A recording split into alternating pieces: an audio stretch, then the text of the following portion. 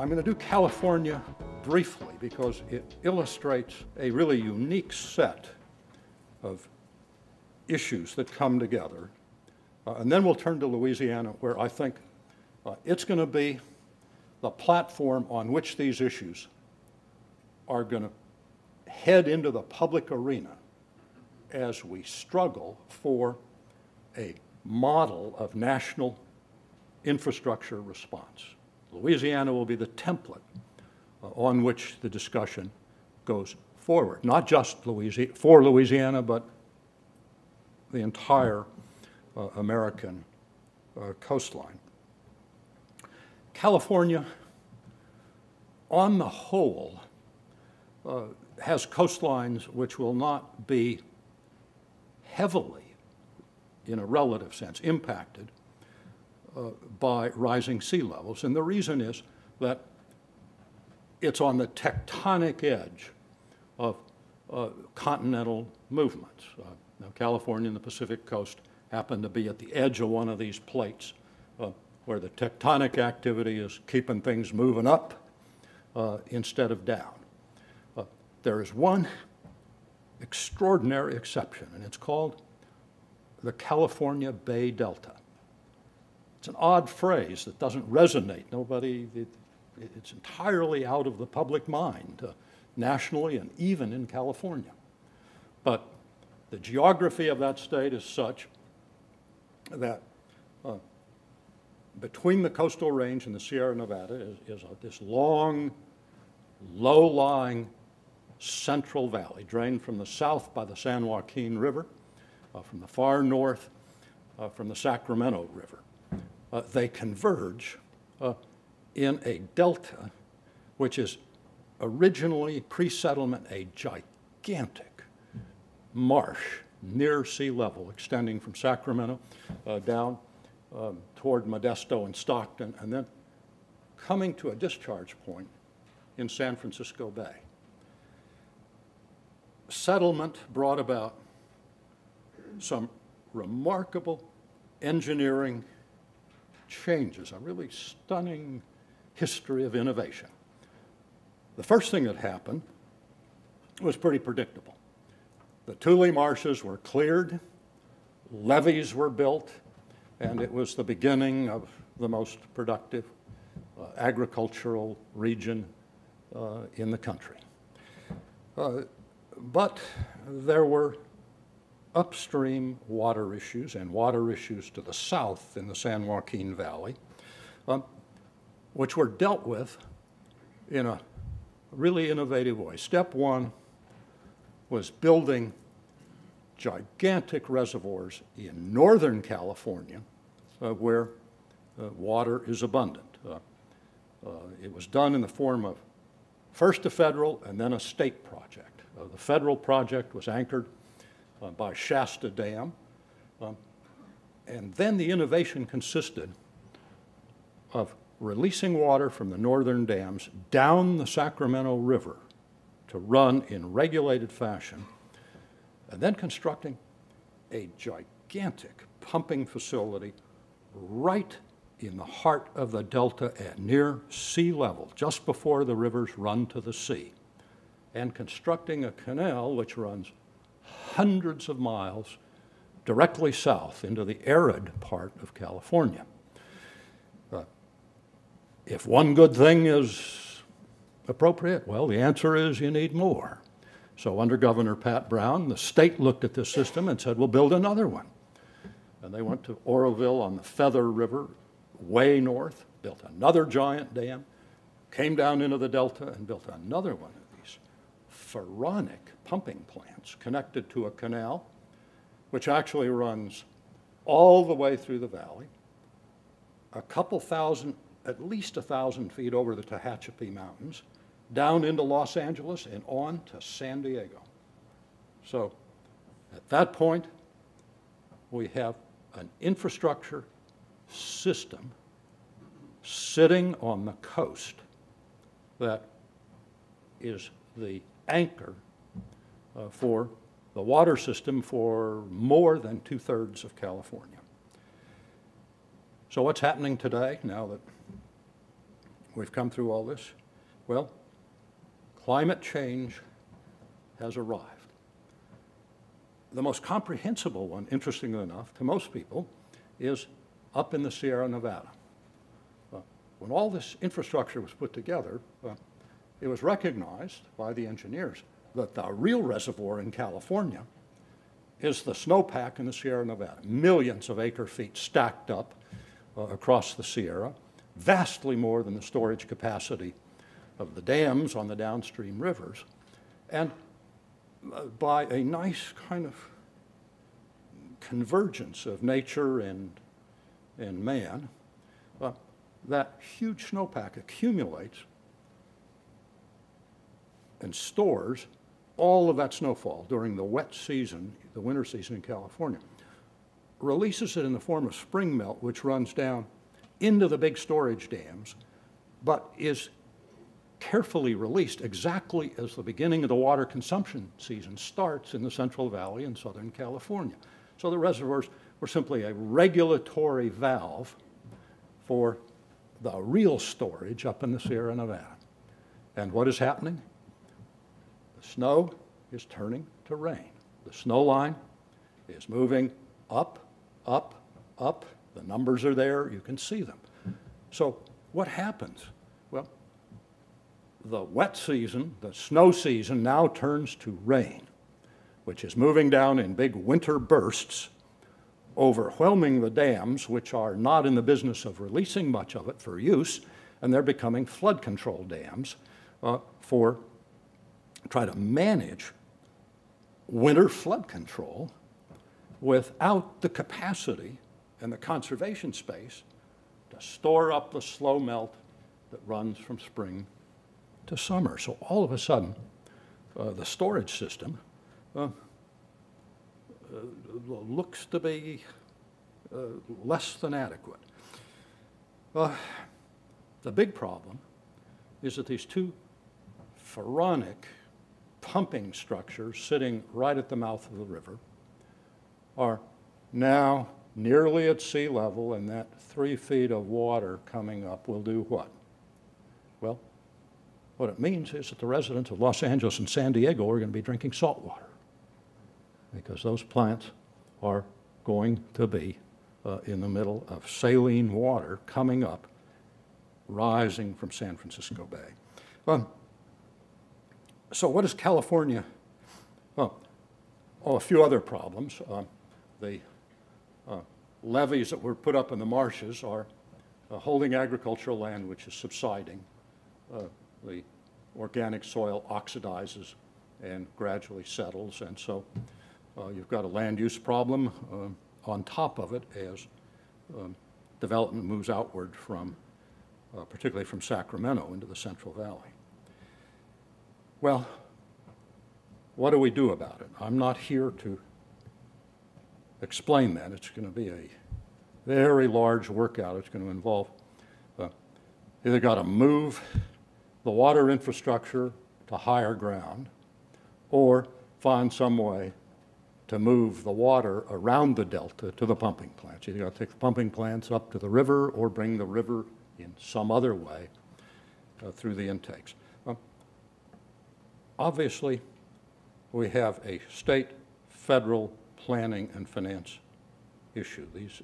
This infrastructure was all built under the leadership initially of the federal government, and California has just begun to recognize the issues, although we are a long ways from a plan, which I will explain my view of, which is that that plan is going to be the necessary predicate for federal participation. And it'll have to be comprehensive in thinking about water use and managing urban development, land use, and the reconfiguration of agriculture. My real focus today is Louisiana, as I indicated, because I really believe that this is ground zero in the struggle to find a thoughtful new state-federal coastal land use infrastructure model that is workable both in its planning mandates and in its financing. Now, when we come to New Orleans, I think we want to set, to Louisiana, I think we want to set New Orleans aside because New Orleans is going to be protected. I can say that with confidence because it is a part of our national, historical, cultural, and urban patrimony.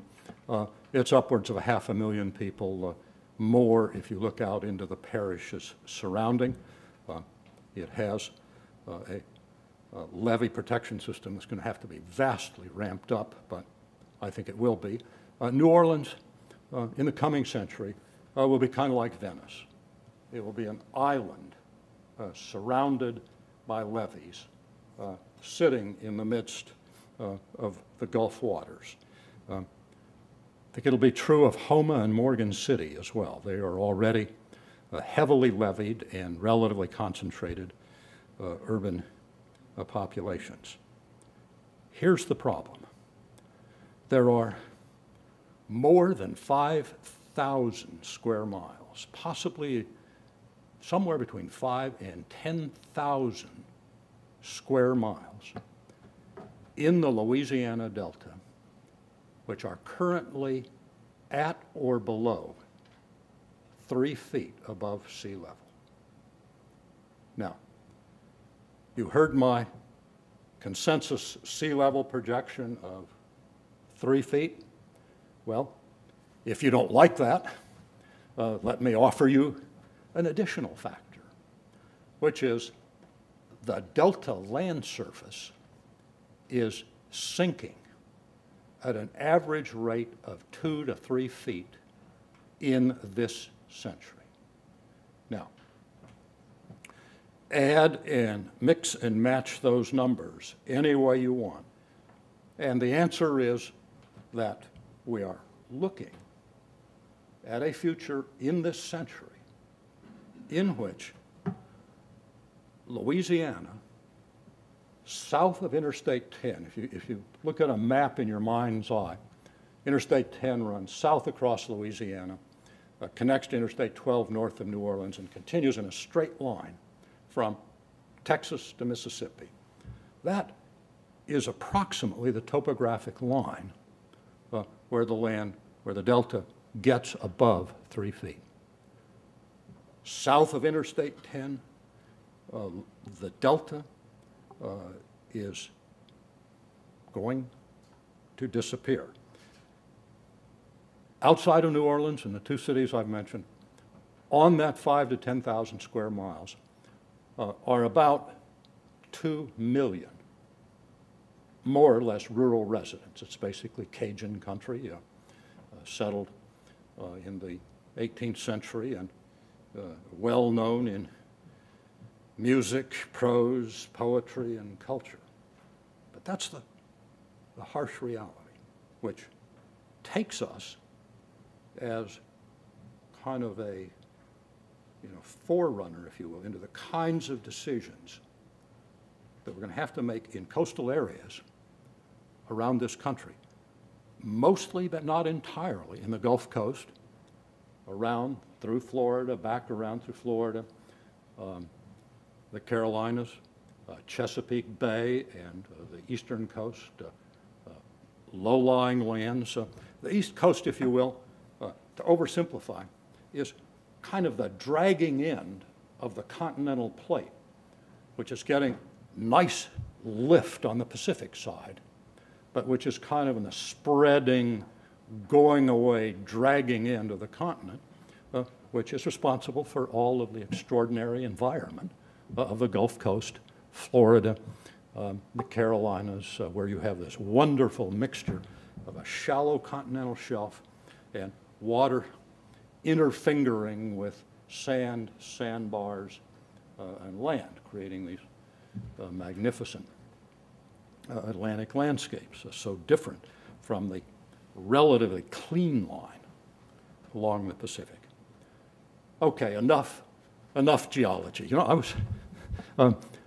I was an earth science student in college, and I actually got into this stuff. That's the interesting news. I went on to graduate school thinking this is really my fort, this is for me.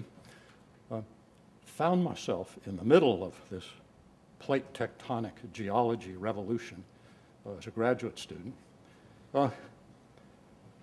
Got rather deeply into it, and I came to a melancholy conclusion. I'd go home from the lab at night after swimming around in all of this math and physics, thinking to myself, you know, I'm just not smart enough to really make much of a contribution here. So what am I going to do? There's still time to do something else. And of course, I took what I would call the American default option. When you think, God, I'm not going to be a great poet, a great writer, or scientist, what do you do in America? You drop out and go to law school. Well, okay, let's get back to sea level rise, the Gulf Coast, 2 million residents, 5,000 acres of land.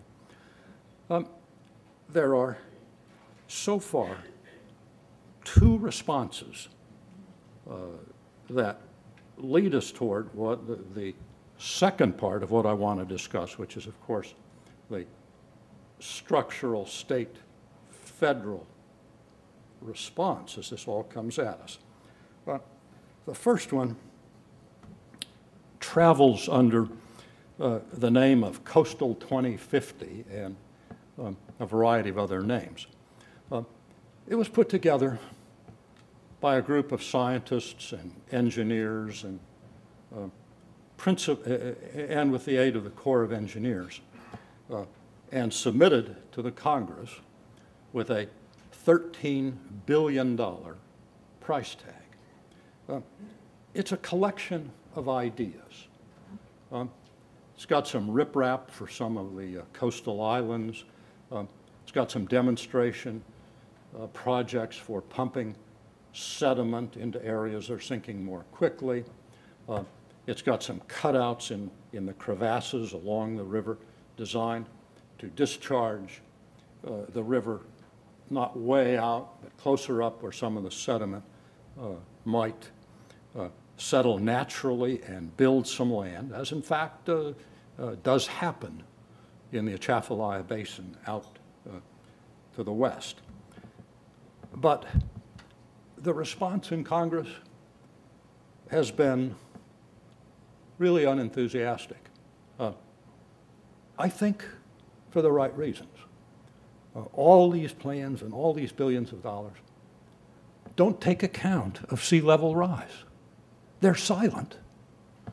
The plans have no land use planning component at all. It's as if all these little piecemeal projects here and there are going to take care of 2 million people headed below sea level.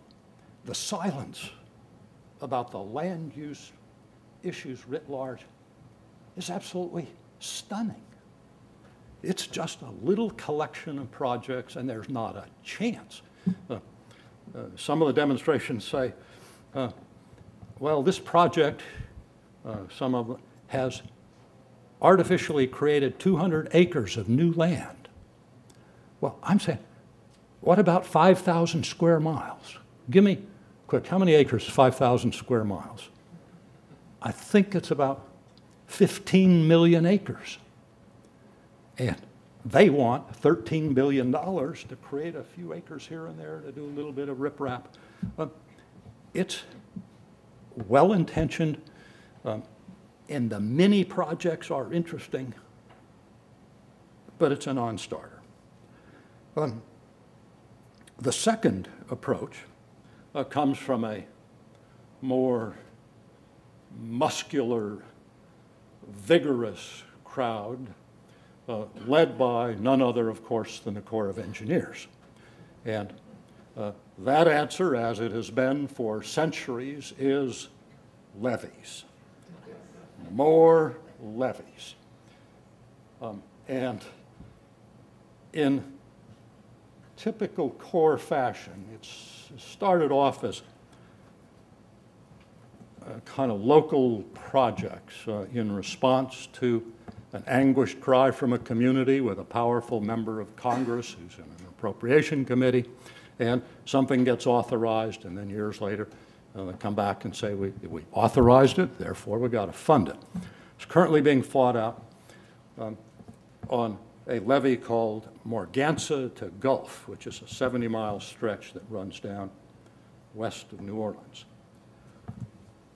But even the builders know that one levee here, one levee there doesn't quite work, and they've been forthright enough to say, we need what is now known as the Great Wall of Louisiana.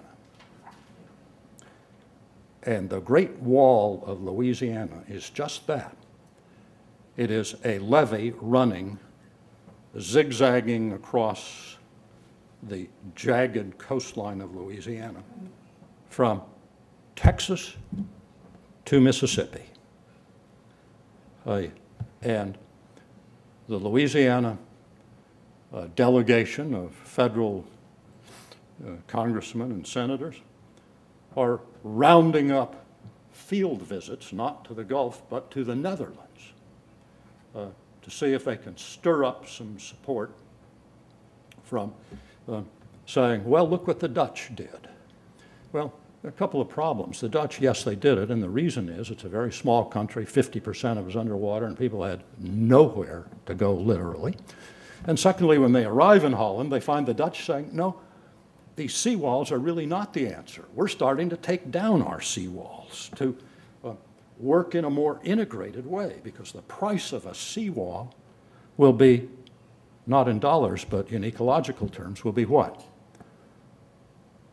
Seawalls destroy the wetland fishery base of the entire region, because a seawall means you've got deep water on one side and more or less dry land on the other. And the richness of the Louisiana fishing industry is because of the interplay and the tidal wetlands which incubate the crawfish, oyster, shrimp of the Louisiana fishing industry. So it's looking as if the Great Wall of Louisiana and the various levee projects aren't going to get a lot of traction, or at least shouldn't. They're really just not the way to go. And underlying it all, just not to make the point again, underlying it all is the lack of candor about what's necessary, about where we go. A land use plan, speaking truth to those 2 million people about the changes that will take place and about planning. We have the time to do it. It doesn't have to happen in 1 week or 1 month, but there's going to have to be a managed retreat. It's a complicated and difficult subject. There are a lot of interesting ways of saying maybe the whole delta below 3 feet doesn't go. Maybe there are areas above 3 feet, the old natural levees along the abandoned river channels. The Mississippi River can be cut loose and reconfigured above the Bird's Foot Delta to begin building land in a real way by literally changing the outlet. But you can't possibly do that to save 5,000 square miles of land. And there has to be a land use plan which says we're going to allow natural forces to work. It's in the long-range interest of the delta. And the only way we can do that is to accept the reality of a moving shoreline, which will continually recreate an interface with enough environmental and ecological power to be really relevant. It's what's always happened across the history of the Delta, as the Mississippi has spilled off in different directions and the shorelines have moved and retreat.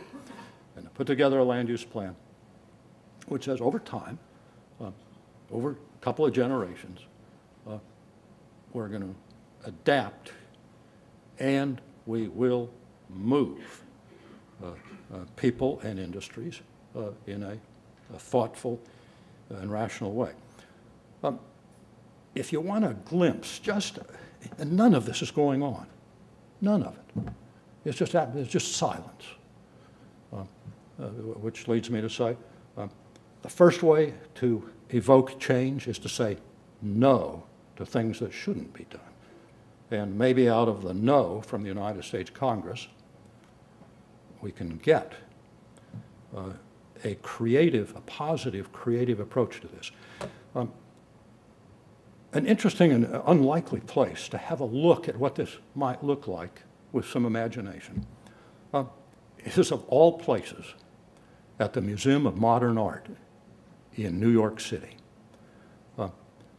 There's an exhibition on at the moment in which planners and architects were invited through this charrette process they use to redesign the Manhattan shoreline in the wake of increasing sea levels at different levels, 3, 5, and 8 feet.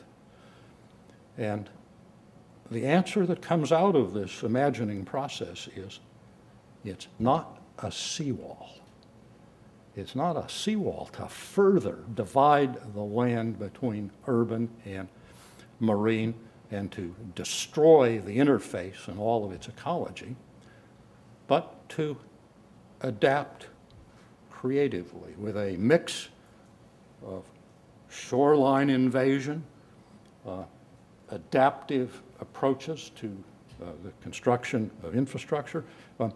I won't try to get into it, but when you see water, parts of lower Manhattan looking like Venice in a living, designed environment, it's not too much to ask, isn't that kind of concept something that we can import into shoreline design, from an act of pure imagination to a more moderated, mediated kind of set of plans.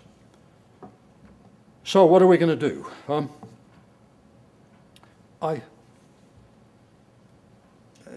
I believe that there is an enormous opportunity here, that this isn't all negative. It's only negative if we think about it in the traditional way that we've dealt with infrastructure and shoreline and land use change. So what do we need to do institutionally? Well, I'm going to run through some alternatives, but I'll start by saying we must have a national plan, and we must have a realistic investment financing plan behind it. And I'm going to come back to the interstate highway system, a very different achievement in a very different time. But it was an infrastructure plan which was put together and concluded effectively and efficiently for two reasons. One was a national plan which engaged the states in the appropriate manner and had financing in the form of a gas tax, which was rationally related to the capital needs of the national plan. Okay, I want to see if I can run you through some possibilities. How do we do this? Well, the first and conservative approach, the passive reactive approach, still in favor in most of the Gulf states is we'll call on the Corps of Engineers. Why do we need a new plan? We have the Army Corps of Engineers. That's what they do. They're in charge of flood control, ports, rivers, harbors, levees. They've been doing it for 200 years. They have a lot of credibility in the Congress. The Corps of Engineers is nested in the Defense Department, safely out of the public eye, and they are a unique federal agency.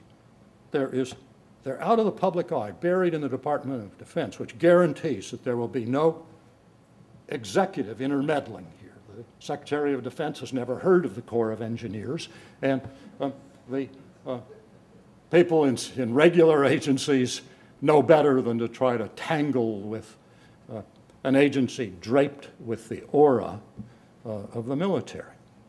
So what's happened to the Corps of Engineers? They have drifted into the clutches of the United States Congress, in which the Corps assiduously cultivates support by making sure that there is a construction project of significant size in every one of the 435 congressional districts of the United States of America. And the budget of the Corps of Engineers is a collection, a vast collection of appealing piecemeal projects cooked up with local congressmen, and it has become an untouchable agency which violates every rule of national effective governance. So, well, I think you get my message. I'm not. It's not the right place to go. The Corps should be kind of herded back into its historic corral, which is taking care of navigation, of interstate navigation, making sure that the hydrology of the big rivers and the coastline is being managed to facilitate the constitutional mandate of navigation. Well, okay, where do we go next? That's kind of the pure federal model. It also, it doesn't have any kind of real logic to it at all. But the other model that we're now kind of hearing about is, well, it's very much in tune with kind of the politics of the time. The federal government can't do anything well except raise money to give to the states. And what we need is a big new coastal revenue sharing program in which there wouldn't be any of this subversive talk of planning or anything that might be offensive to modern political currents. The federal government will write checks.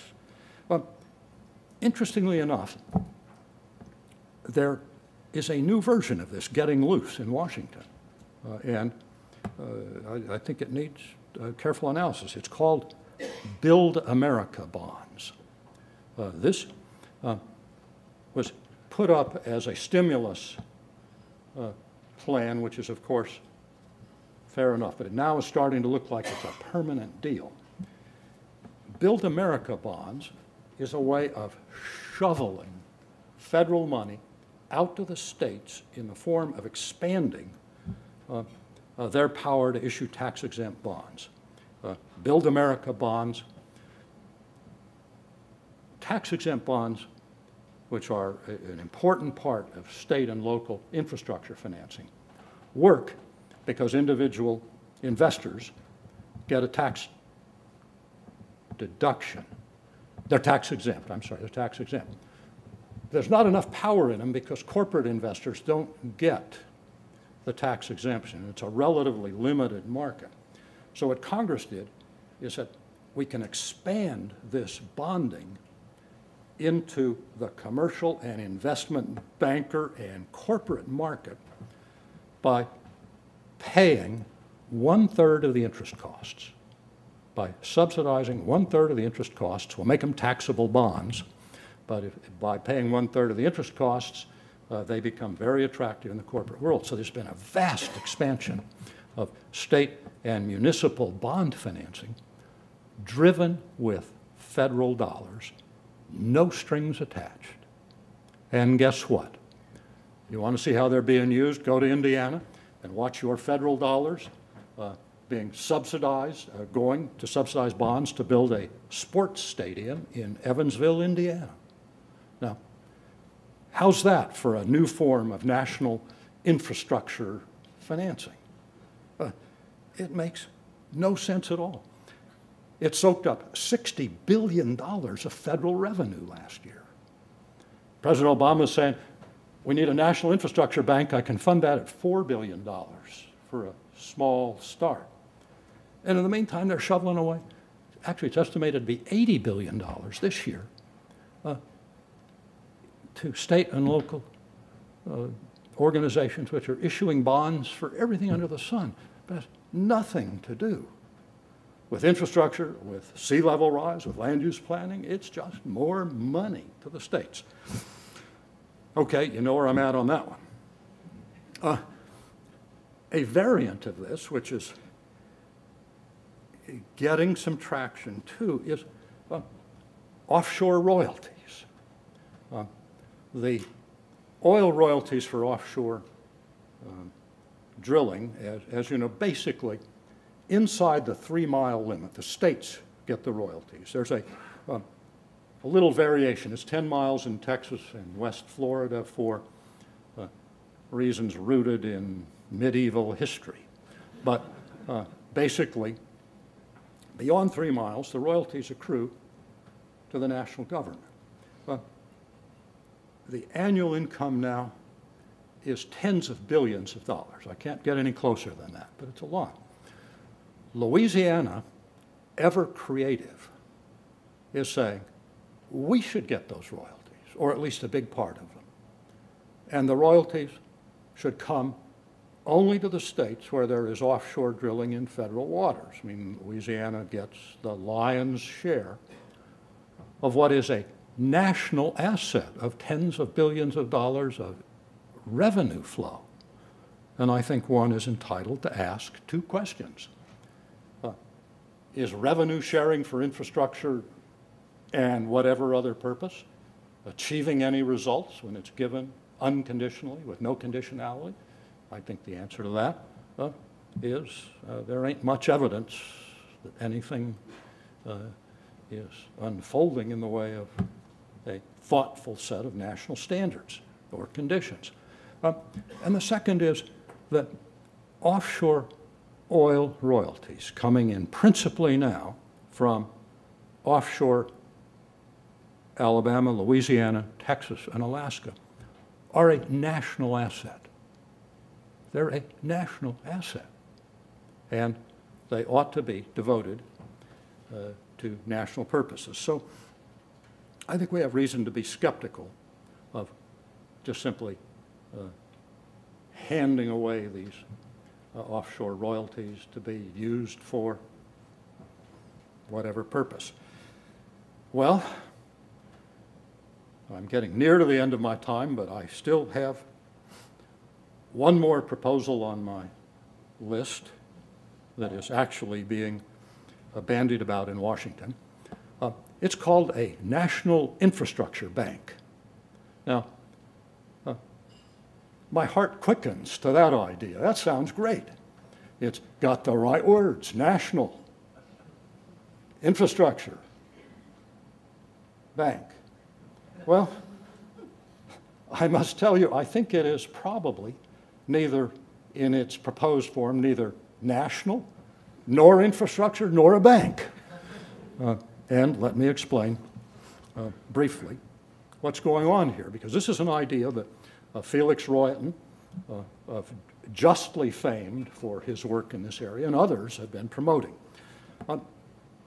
The current leader is a bill from Senator Dodd. It starts off by saying we recognize in the Corps of Engineers model, where Congress gets to make all the pork barrel decisions won't work. So I'm going to create a 5-member board appointed by the President with the concurrence of Congress. Sounds like a reasonable step. But the next question is, what's the plan? If we're going to put up federal money and get started on this, where does the planning come from? Well, the Dodd bill heads for the exits on that one. It says this 5-member board will select projects based on its judgment of what's good and in the national interest and furthers national goodness. It's not the exact language, but it's in fact awfully close. And don't you see the problem? It violates the essential condition, which is we've got to have a national plan. Now, how we create the national plan and how the state and federal government does that in tandem is okay. The success of the interstate highway program is because there was a national plan.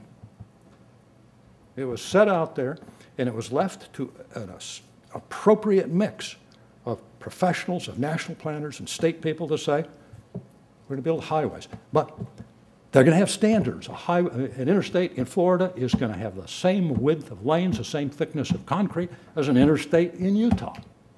And we don't want to be unreasonable at the federal level. We don't want to be overbearing. But they'll have to connect with each other across state lines. Well, there's none of this in the Dodd bill. The other thing is, these infrastructure bank bills really aren't banks. They're grant programs. Because, I know bank is a pejorative term these days, but it's a bank is a real concept. What is a bank about? A bank is capitalized. It then lends money with what? The expectation of repayment, which is what creates the dynamism of a bank. It turns over capital by advancing it, and getting repayment, and moving on. That's what happened in the interstate highway program. We had a revenue source, and you could go out and front-end a lot of construction, pay it off, and do it again. The infrastructure bank proposals, I regret to tell you, are just grant programs with a fancy name. And I've really got my doubts as to whether we have much taste in this country for a national infrastructure bank in which the feds are, whatever the machinations may be, are just going to keep appropriating money to a board of 5 people who are saying, well, we've got an infrastructure problem, give us the money and we'll tell you in due course how we're going to parcel it out. So what do we need?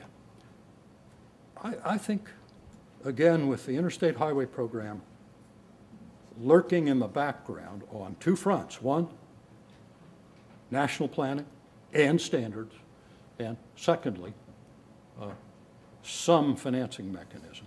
We've probably got to start from scratch, and I would create, well, what do we call it? How about a coastal restoration agency? Take your choice. Here's what I would advocate as a minimum if we're serious about getting on with this. The first thing is the legislation would have standards. It would say the Corps of Engineers is no longer part of this. They're just doing navigation. But we say your model is gone. We're not going to build the Great Wall of Louisiana.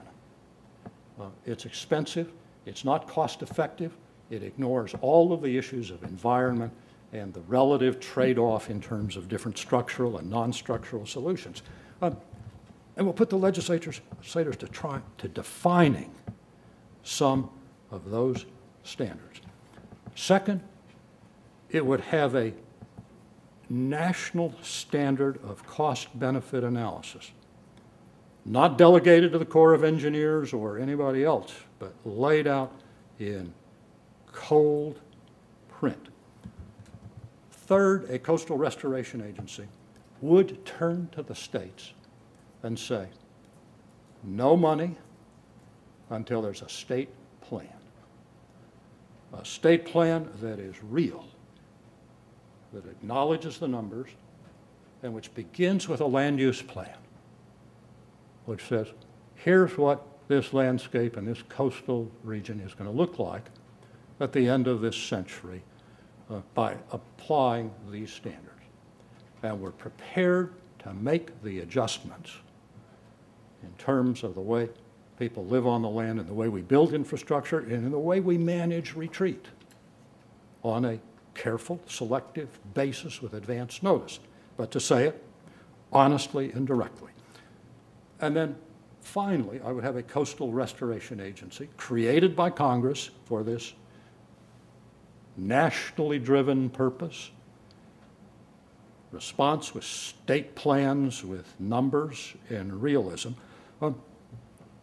that dealt with the issue of financing, because it just seems to me unrealistic that we're going to have a grant program in perpetuity stacked on top of every other grant program in the fiscal environment that we now faces. And that takes me, as I wind this down, again back to the interstate highway program.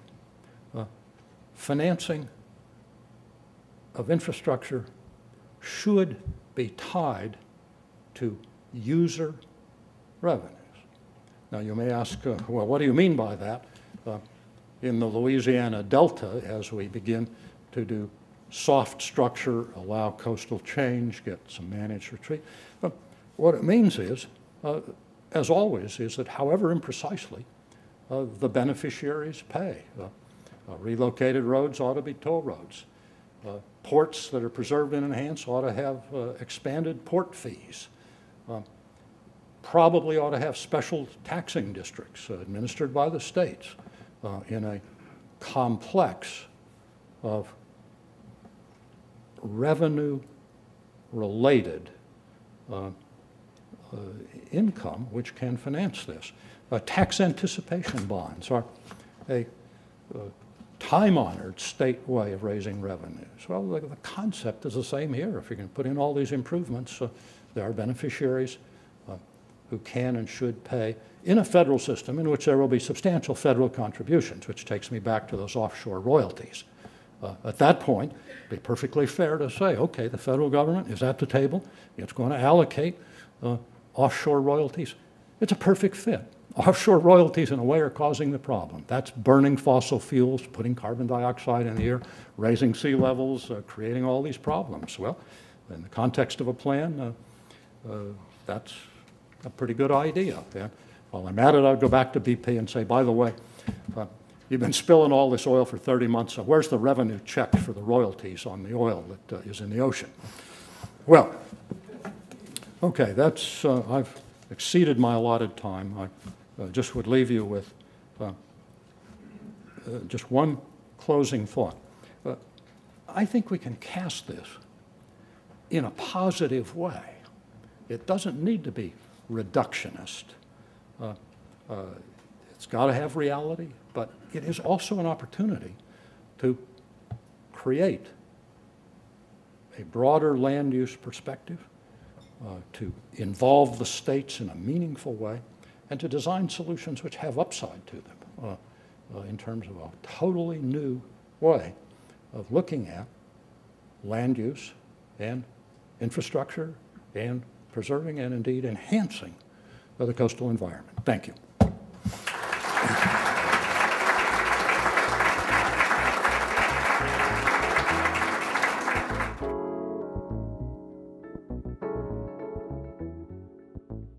In a natural world, as the coastline changes, the barrier islands move over time inland.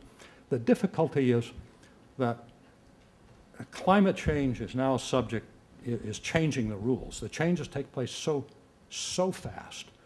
It is not clear to me that the barrier islands will survive. It just isn't.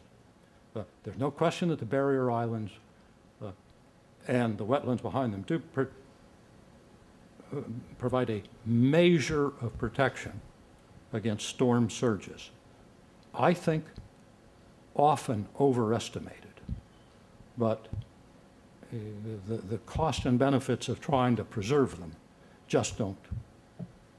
They don't pencil out in my judgment. Now, you have a professor here today from Tulane who actually has numbers. He's not just an over-the-hill politician talking. He can actually show you some metrics. I hope they're not completely at variance with what I've said, but he will have some real information. A carbon tax is the first, however structured, raising the price of carbon is the first and most important step toward dealing with climate change. This proposal for using part of a carbon tax, directly or indirectly, is about number 1010 in the line of proposals for using that money. And there's no question that in a national plan with revenue allocation based nationally, Louisiana should and would get the largest share of any state. The question is, how do you define that? One way possibly is what they did in the Bro Act.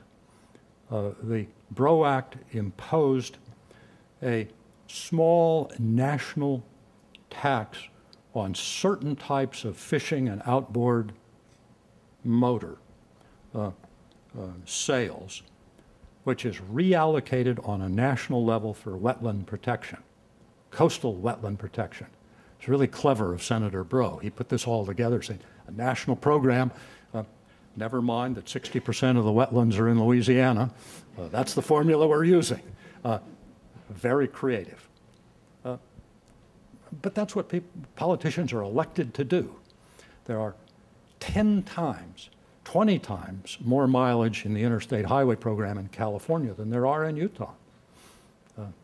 Not easy, but the Coastal Zone Management Act, in a nutshell, is conceptually a pretty good model to look at. It basically says that once a coastal state opts into federal funding through a zone it has to produce a coastal zone management plan, which is approved by NOAA and which empowers the state with a slight measure of control over federal activity, which has largely been used in its most spectacular form by California to resist federal offshore oil development.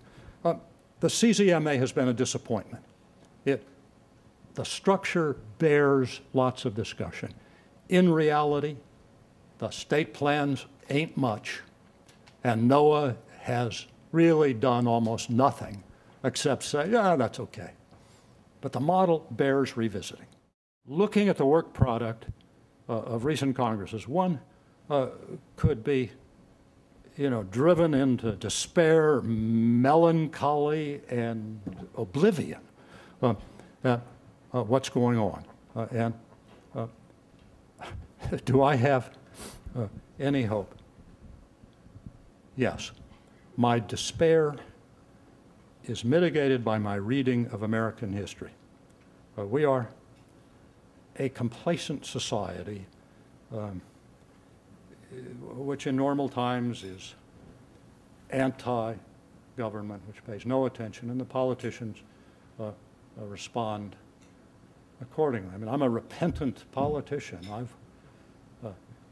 I've been there in the halls of Congress. I know what lurks there. But it is counterbalanced by an episodic, periodic ability to reinvent ourselves, usually in the face of crisis, and to do absolutely extraordinary things.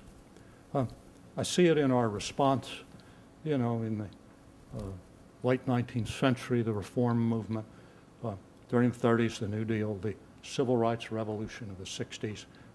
There are times when people finally muster the resources to put aside the cynicism and the complacency, coinciding with the appearance of leaders who are serious. And I just kind of sense that sometime, even in my lifetime, we're going to get there in a new burst of this kind of creativity. Thank you very much.